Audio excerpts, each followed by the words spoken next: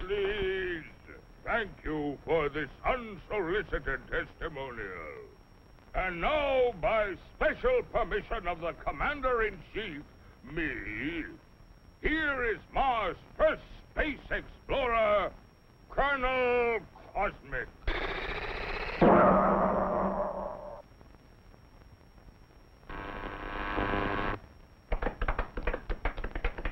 I can't tell you how happy I am to see your smiling faces once more.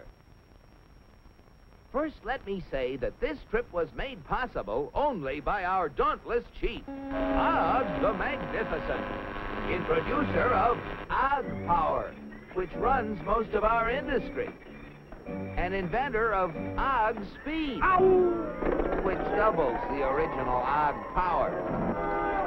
A short time ago, the master was having trouble with the state limousine. He had, of course, developed the explosive charge. But it was inclined to get a little out of hand, just slightly. And of course, there was always the problem of friction. Parts rubbing together, heating up, and causing all sorts of trouble.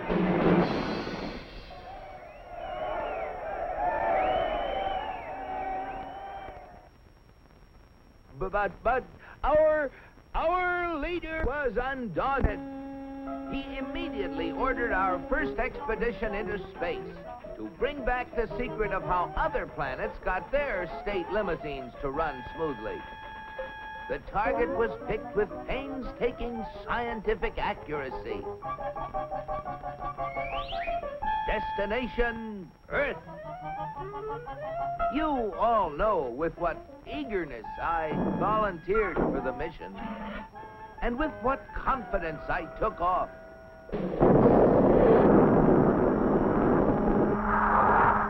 I took careful bearings and set out for my goal. It seemed no time till I was approaching a country of Earth called, the United States of America. I set her down like a feather.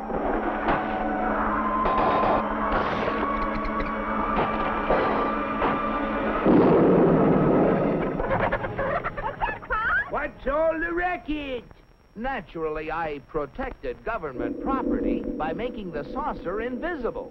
They're after the chickens, Ma! And though the natives showed great interest in me, I decided to make myself invisible too. Seeing moving lights in the distance, I headed for them. What phenomenal luck! I had landed close to what seemed to be an endless procession of state limousines. They moved quickly, and yet with fantastic smoothness. I just had to get a closer look at one of those Earthmobiles.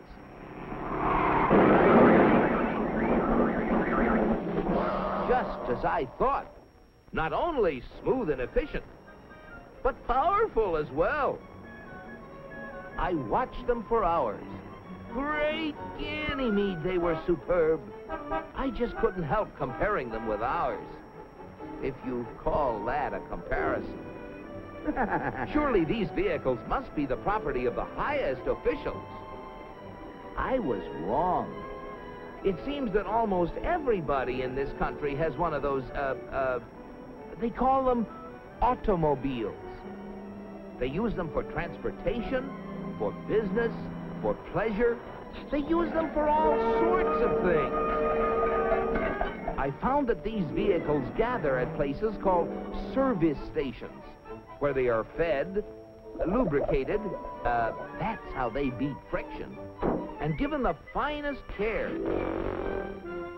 The source of their nourishment was something called petroleum. A power source like that must be a highly prized state secret. I had to find out about it. Perhaps the secret lay within this government archives building. It was heavily guarded, but casting discretion to the winds, I walked boldly inside. Their code was remarkably easy to break. They merely substituted the word oil for petroleum. And I soon got hold of a veritable mine of classified information. I began to assimilate the material. I soon found out that though petroleum products are easily found anywhere, petroleum itself is a very elusive substance. Experts have to search for it constantly in all the most likely and unlikely places with all kinds of scientific devices. When they figure they found a good spot, they drill a hole in the ground called an oil well, for almost all oil lies far beneath the surface of the earth. These wells go down thousands of feet and cost a lot of money to drill. But that's no guarantee that they're going to find oil. Matter of fact, in exploratory drilling, only 1 well in 9 finds any oil at all. Only 1 in 44 recovers enough oil to pay for itself. And only 1 in almost 1,000 makes a major discovery. Pretty big odds.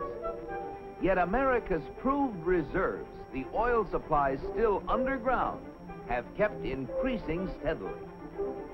I couldn't imagine how this ever-increasing supply of oil was achieved until I found out that there's not just 1, but thousands of oil companies, all competing with each other to discover and develop new sources of oil. For believe it or not, in the USA, anyone who is willing to risk it can drill for oil. But oil discovery is only part of the story. Once they get oil out of the ground, it has to be moved through pipelines, on ships, or in tank cars, to fantastic processing plants called refineries. Crude oil goes in, and great Jupiter, the things that come out. Gasoline, for example, the most efficient mobile power source on Earth. That was the stuff that powered all those cars and trucks. And asphalt, which makes smooth, durable roads. It seems that oil not only runs cars, it even gives them something to run on. Another oil product is the diesel fuel, which runs giant trains across the nation. In winter, fuel oil made from petroleum brings warmth and comfort to millions of homes. And still other fuels help defend America's shores and skies. From refineries also come the lubricating oils and greases that keep the wheels turning in America. But that still isn't all. Crude oil, like everything else, is made up of billions of tiny molecules. And using the magic of research, oil companies compete with each other in taking the petroleum molecule apart and rearranging it into, well, you name it. Fabrics, toothbrushes, tires, insecticides, cosmetics, weed killers. A whole galaxy of things to make a better life on Earth. And you know, it isn't just oil companies that try to outdo each other, competing for the customer's dollar. The same story is true of almost every successful business enterprise in America. The result? A higher standard of living in the USA than in any other country on the whole planet. At last, the secret was mine. And now, to get proof of my discovery, smuggled past the border guards. In spite of my infinite precautions, one of them became suspicious and gave the alarm. Come back for the eggs, did you? Yeah, Pa! And so, with the fond farewells of the natives ringing in my ears, I took off once again for Mars.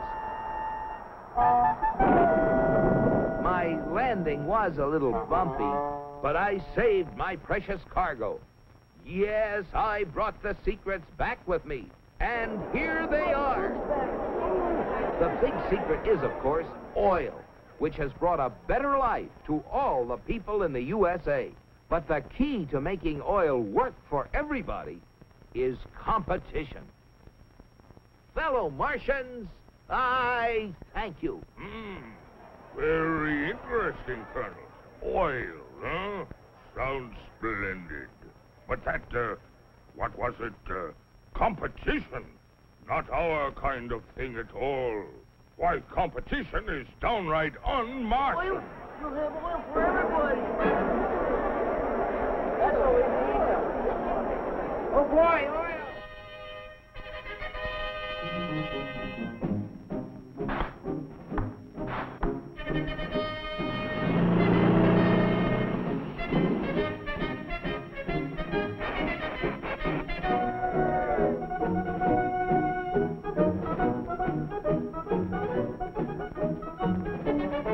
Look at them.